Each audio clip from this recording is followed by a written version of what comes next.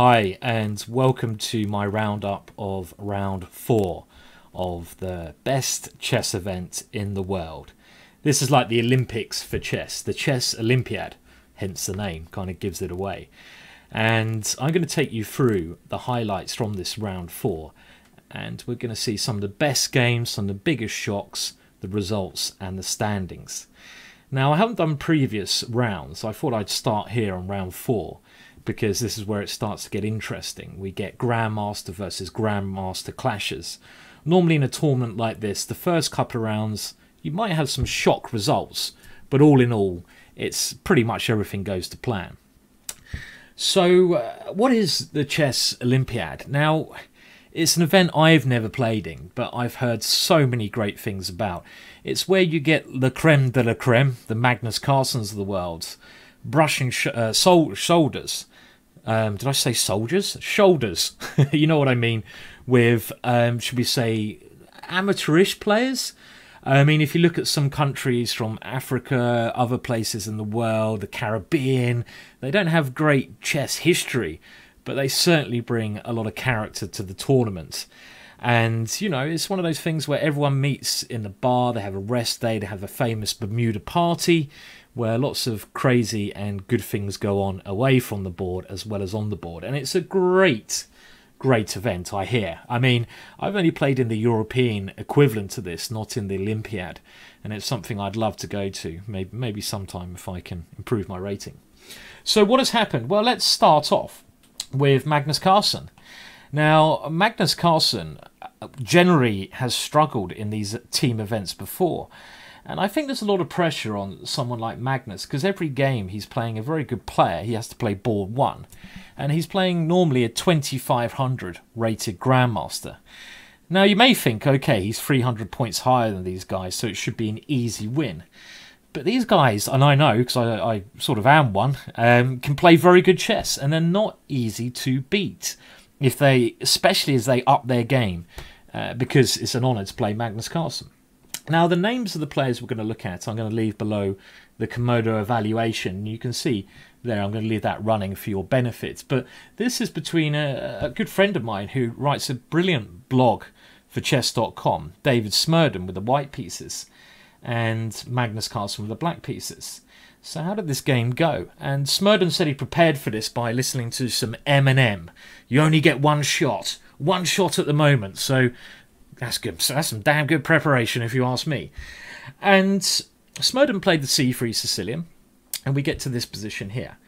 And now, I think he takes a very brave decision, because he could now go queen takes queen in this structure, which it looks like a very logical move, and he'd probably have even a slightly better ending. Well, let's say after black castles, this is always an option. So he could go for some ending where queen takes queen and play to try and draw.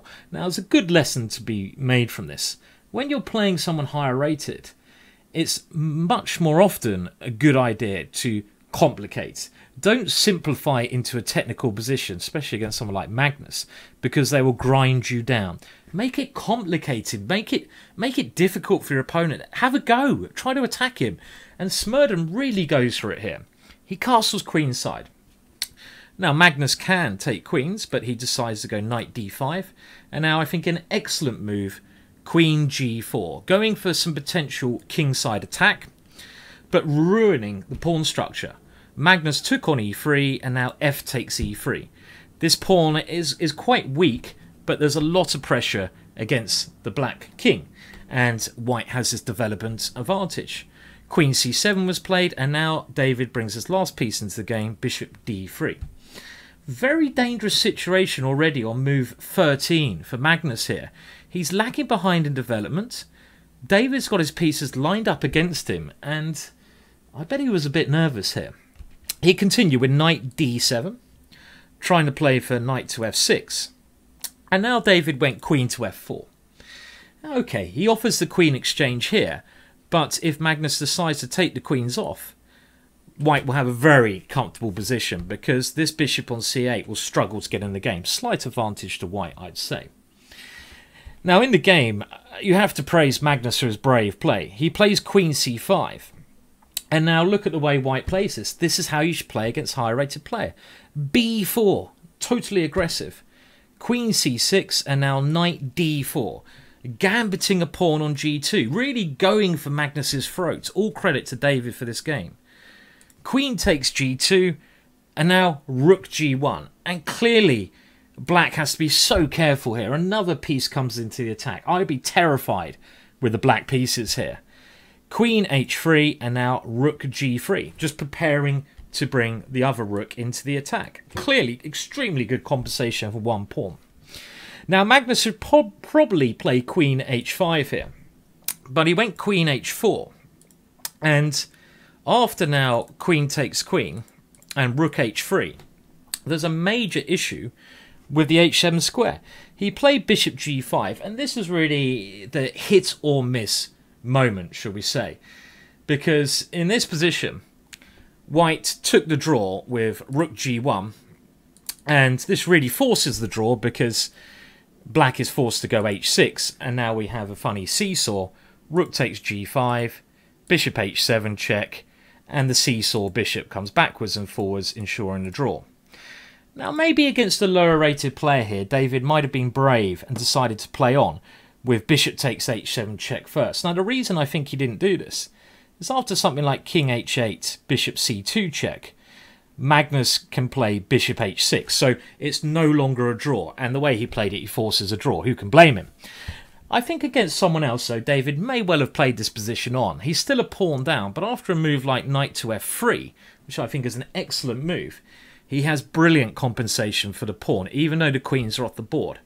Ideas with knight to e5, ideas of even bringing the rook around sometimes, and a strong initiative, but a draw is a very good result. So, tough, Magnus. Well done, David. And check his blog out on Chess.com.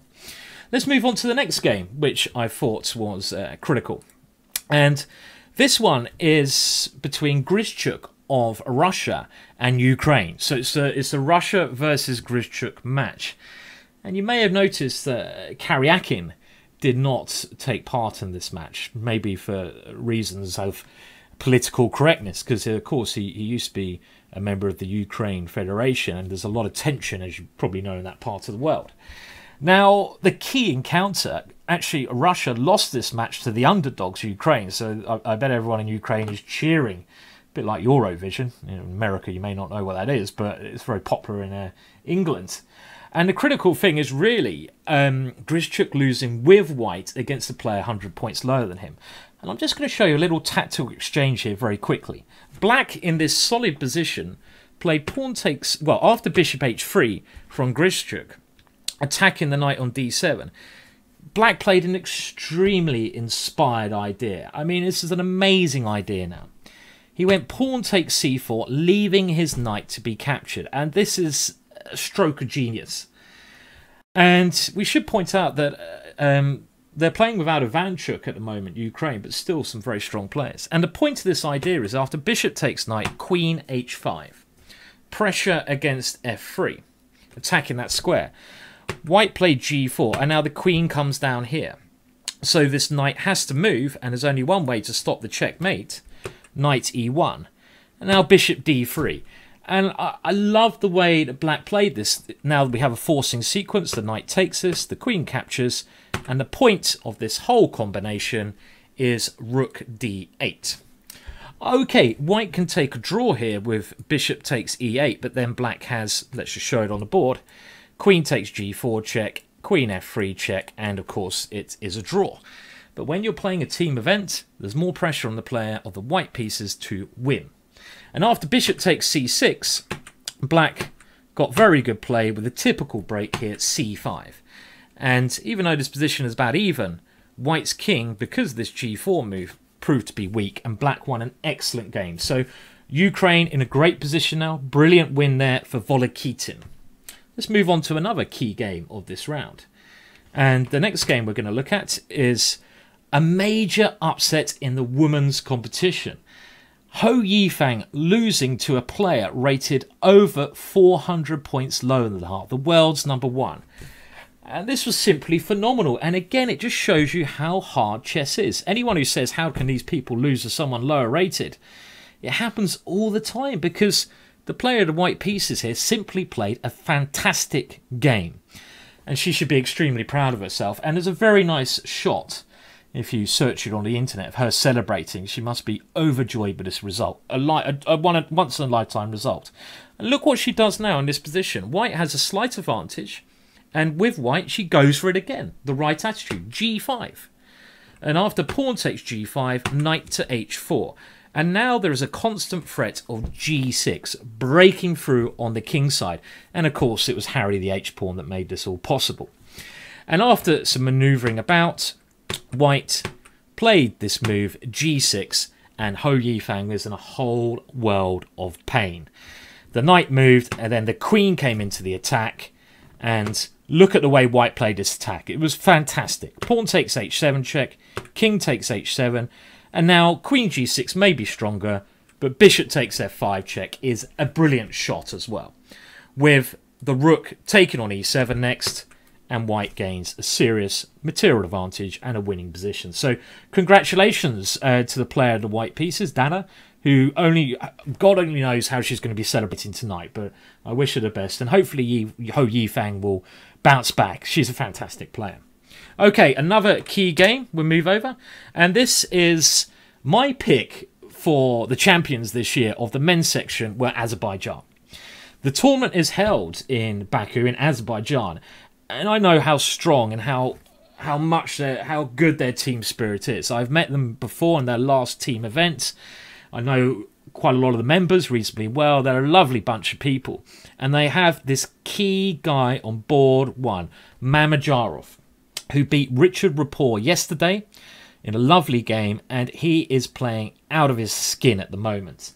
And here he wins the match by winning with black, which is so important. We'll just dive into this position and just see how he finished off his opponent from Romania.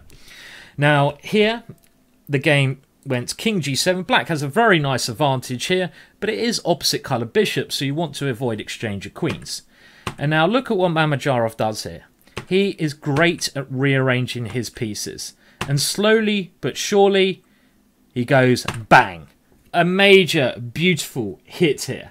And this is why he put his rook on c7. And the point of this is that now his d-pawn is free to move. The bishop was covering its square. Black eliminates it. And now watch Derek, the d-pawn, stroll down the board. And eventually, well, there's absolutely nothing that white can do because of this beautiful finish, queen e1 check. So Azerbaijan, my pick for this tournament, and they're doing extremely well so far. Next game. Okay, now how about the Americans? So far, not as promising as I'm sure a lot of you would have wished. But I have to say, their match today against the Czech Republic was a very close and tough match where the Czech Republic played brilliantly. They played simply brilliantly. I looked at all the games, and the Czech Republic hardly played any mistakes on any of the boards. So how can you beat a team like this? And even though, you have your big three hitters in America, Nakamura, of course, Caruana, and Wesley So, against good players, it's still not easy to win. And they drew the match. There was 4 draws in this match because it was literally a match of perfect games. Now, I'm going to pick out Nakamura's draw here. In this position, he is in a bit of trouble here. It's an ending where white is about to pick up a pawn. Now, a lot of players, even other grandmasters, might lose this position as black because the bishop is always stronger than the knight. But one key thing that Nakamura has learnt recently is key defensive skills. Look at how he transforms the position. He goes knight b4, knowing that, this is after rook takes d5, knowing that he's going to lose another pawn. And he enters into this rook ending by force. And this is where, if you know your technical endings, you will know how to draw this position. Now, I've won this position against IMs, International Masters, with white before, but this is one of the first kind of positions you should learn. In actual fact, it is a technical draw. Don't worry about what Komodo says. Komodo doesn't understand this, but it is a draw, but you have to know how to do it. Now, the first thing you do with black is try to establish your pawns over here and your rook on the 7th rank, because the only way white's going to be able to win is to bring his king via b1 into the game In the meantime, you need to create counterplay on the other side of the board. So, for example, rook a2, and here a brilliant move, g5. Now, I actually think king g2 is a slight error here from white. In this kind of position, white should be playing the move h4, stopping g5, or if g5, at least going h5. Keeping some tension over there. This is a well-known thing, because as soon as black gets this g5 moving, technically it's known to be quite an easy draw. And we can see just how he does this. He keeps the white king trapped, he makes some weaknesses, exchanges pawns, and he gets a position which is a draw. No point playing on. Both sides understand this too well to play any more moves here. Okay, so let's now look at the last game, and the last game I'm going to consider is just the crazy Badar Jabava. Plays a lot on Chess.com, and his opponent, the ex-world champion Topalov, and Jabava won a great game. And I just wanted to enter into the weird and wacky world of Jabava here. His crazy openings, and this is Georgia versus Bulgaria. And Georgia with the white pieces, well, should I say Jabava with the white pieces, starts with the Jabava variation, and that is knight c3 here. A move that is a little bit like the London system, but it's the 21st century London system. And Jabava plays this move. Now, the point is he wants to go e4, so it kind of forces d5, and now he plays this weird system with bishop f4. It should be equal, but often Jabava just outplays his opponent. And look at the way the opening goes. e6. And it seems like white is a beginner. Knight b5. Trying to take on c7? What kind of foolish behaviour is this? Knight a6. And now the bizarre move a3. And I was trying to think, what on earth is Jabava doing here? And let's have a look. c6, the knight comes back. So what does he try to achieve from this weird opening? My understanding is that he's wasted time with a3, but he has put this knight to the a6 square. And normally in the London system and such similar systems, this knight feels much more secure on the d7 square. This is where it likes to belong, on d7. So he's forced this knight to the side of the board, and he just wants to play chess without any theory. Bishop d6, e3, and now we get an exchange on f4 where white has some hold of e5, and the opening, this weird opening, has been a Jabava success in the Jabava sense of the word. And he went on to play a brilliant game to beat Topalov. So I love the way he plays, my favourite player. Okay, now before I log off, a quick look at the standings after 4 rounds of the Olympiad. So we go to the open section first. We have China, and I put a bet on them 4 years ago. Was it 4 years ago? The last time the Olympiad happened to win. They're leading again. Now, I'm not going to mention the Netherlands today because they beat my... Well, I just did, so I broke that rule. But they beat my compatriots, the English team, very convincingly 3.5-0. And clearly a good team. Now, United States still up there in 7th place, but they need to pull their finger out now, start getting some wins on the board. Early days, everything possible. In the women's section, we have Ukraine leading. Surprise on there. Serbia in 2nd place. That really is a surprise. Now, one of my outside bets for this was actually Iran to get a medal, but that's not proving to be coming very true at the moment. Okay, now the pairings for tomorrow. First, the open section. Some great pairings. We have Ukraine playing the leaders, China. Now, it's normally, you can see where it says MP on this scoreboard. That is what the main scoring is done, I believe. And the points is the board points. Netherlands have got quite nice pairing against Belarus. One pairing they'd like to win. And I think America will be extremely happy against Serbia. They could have got Azerbaijan or India, who are much stronger on paper. I can only imagine what Egypt are thinking down there. They've got a lovely pairing. And some surprises coming from players like, well, countries like Mongolia. Moldova has some great players, but still a surprise. And those of you who know Eric Hansen and the Chess Bras, they are nibbling on board 10. Now, the women's section, Serbia are playing Ukraine, very tough. And really the favourites for this event are the 3 big ones, Russia, Ukraine and China. But really, quite early days yet. There's a long way to go, but it's a very exciting event. And I will tell you a bit more about the scandals here in my next one. There has been a big incident with someone being thrown out of the Japanese team for having a tablet on him, and there's some extreme cheating measures in place here. For example, my good friend from Luxembourg, ball 1 for the females, the women's section, Fiona Stella Antoni, has started a petition. I don't know if it's her, but she signed it at least, because at the moment you can't go to the toilet unless you have a word with an arbiter and get their permission, like being back in play school again. Don't know what you think about that, but you can talk about that in the comments section. Okay, well, that's all from me. I hope you enjoyed that little roundup of round 4, and I'll be back with more roundups, hopefully of most rounds, the critical rounds. Keep you in touch with what's happening in the chess event of the year. Let me know if you want more gossip or more chess. I will try to provide for you. Cheers for now. Goodbye.